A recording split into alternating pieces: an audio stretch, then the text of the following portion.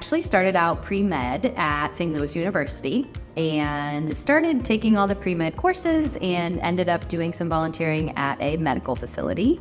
They put me in the dental department and I fell in love with dentistry. The very next summer, I ended up interning at a dental office and went back that next fall and changed my major from pre-med to pre-dental. My clinical philosophy is make the patient happy.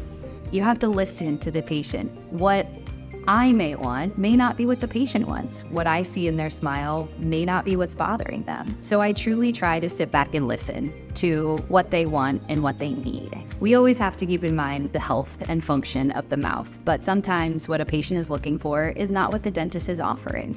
So I really try to listen to what they're actually wanting and seeking, and we try to meet somewhere in the middle. A specialty of mine is certainly cosmetic or aesthetic dentistry, all the way from the small chips on the front teeth to doing a full mouth rehabilitation, restoring form, function with aesthetics in mind at the same time.